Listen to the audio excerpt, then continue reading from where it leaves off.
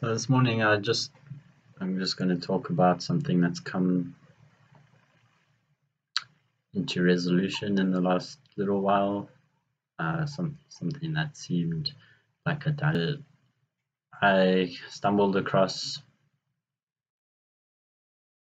somebody talking about Immanuel Kant and ultimate maxim, suppose something like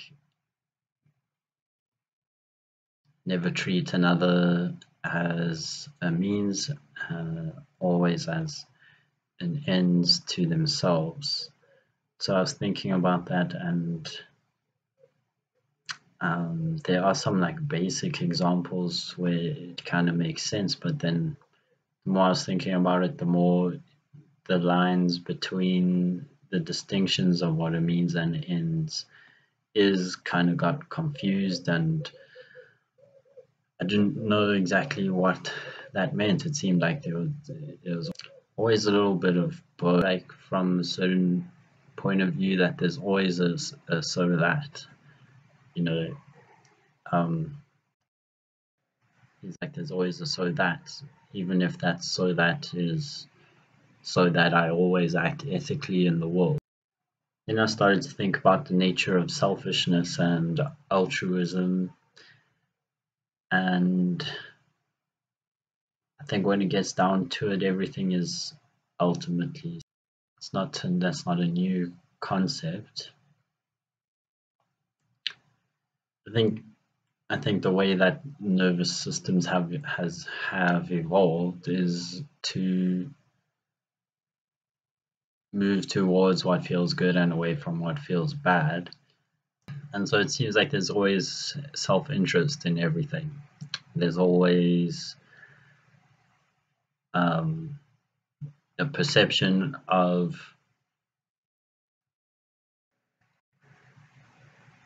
what would be in the best interest of the self, even if the action is seemingly self-sacrificing. There's still the perception that in that self-sacrifice is what is in the best interest of the self. And so it seems like there's not a way to get around that. So then the resolution came something like to expand the boundary of where the self is located, so that then if the other is also seen as the self, then self-centered action is not like restricted to this local self. And that maybe is what love is to take the other or the other's best interest as your own, and in doing that, one then acts out what Kant was trying to get at, without maybe a deeper understanding of things. Maybe that I'm not too sure actually what Kant's understanding was, or if it was the interpretation that I was listening to that made it appear that way, that there's always a so that. So the other part of the resolution then is dealing with that part of it, to come into action as a one-to-one thing without imposing or overlaying anything. A little quote I heard was, the art of tea is about making it and drinking it, which I think illustrates that perfectly. Is that you just bring all of yourself to now and to what's happening now, and don't try to add anything onto it. There's no so that. I'm making tea so that I can blah blah blah. Just there, pour the hot water in, put the tea bag in, definite magic to that mode of being where everything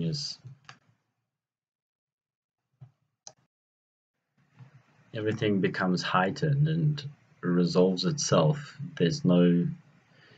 Because there's nothing being held away from what is naturally happening. There's like a melting and a dissolution into the nowness, and then that sense of separation that is born from the sense of I-ness, that is the thing that wants to do things, so that melts away, and then naturally the being starts acting in service, for the good of others, not because it wants to be seen as selfish, or there is no actual selfish motive, because the fundamental structure of the I-ness is then being dissolved. There's no like workaround, which I think maybe is where Kant faltered, is that he didn't have that esoteric or spiritual way of looking at it, or experiencing it, and so it was always trying to come from the mind, and so while the intuitive sense was there, it's like always one step removed. The condition of the I is always present, and so then things, the best is that there can be an appearance of being ethical,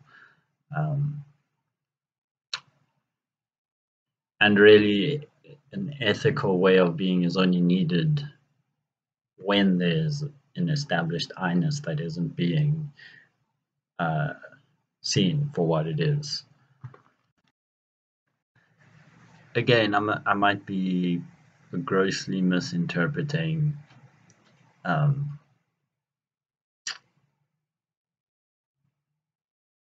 Kant's message, because I'm not very familiar with it, and this is more coming from an interpretation, so like a second-hand thing. Nonetheless, the importance is in the subjective experience of the thing. So I was given this thing and this thing, and then how they resolved. That the nature of being, on the one hand, is inherently for its own interest, and then on the other hand, Kant's idea of acting ethically, and how that seems to be quite contradictory to how things work, in that trying to be selfless,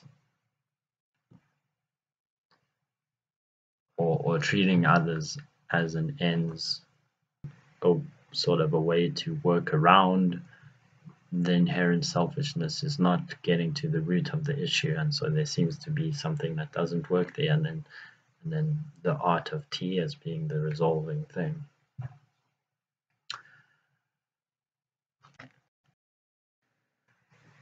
A lot of this, or maybe the entirety of the process of healing or spiritual growth, is this resolution thing, where there are two things that seem opposed to each other, and if that dynamic tension is maintained without choosing a side and then denying the other one, if both are honored, then at some point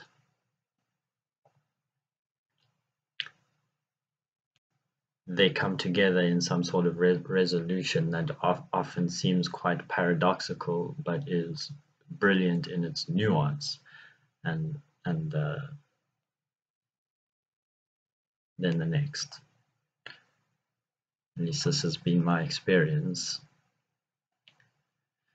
One thing that he did that I enjoyed though was um, this guy was saying that since you don't know what is good for another person, the only thing you can really do is make yourself better. And so coming back to that, the problem, if you're perceiving a problem out there, like there's something in here, and trying to deal with it out there is not actually dealing with it. So always bringing it back to how is this one, and then it seems that the real work then is actually done in that way, which then is the real selfless and self-sacrifice, because then it's put back on like where the actual problem is with the self, and then when that is dealt with, it dissolves or dies, and that is the illusory self that is then being offered, instead of holding on to that thing and then like pointing at something outside. Yeah, so cool. I think that's what I wanted to get to. This was quite difficult. I think I've let a little bit too much time elapse since this was all very present and alive for me. So that would be one thing to bear in mind for future content, is I should get to it straight away. The excuse is the classic one. I've been dysregulated and struggling to keep things to. Yeah, so I know I've spoken about this a number of times. I just keep working on that, and it's definitely improving, becoming more subtle because I'm noticing it more on different levels. So it's getting better. But then the thing is, like, the only limitations that are there are the ones that are constantly believed in. And so, on what level is this whole problem just like a belief? Um, and then is it somewhat of a bypass then to then adopt that, but then not be in the state all the time where that is the reality? Like there are different levels, and so the apparent nature of things does have to be dealt with. And so now this is also this is the next dilemma, is like how do I orient towards this so-called problem now? Um, yeah, stay tuned and maybe I'll figure it out.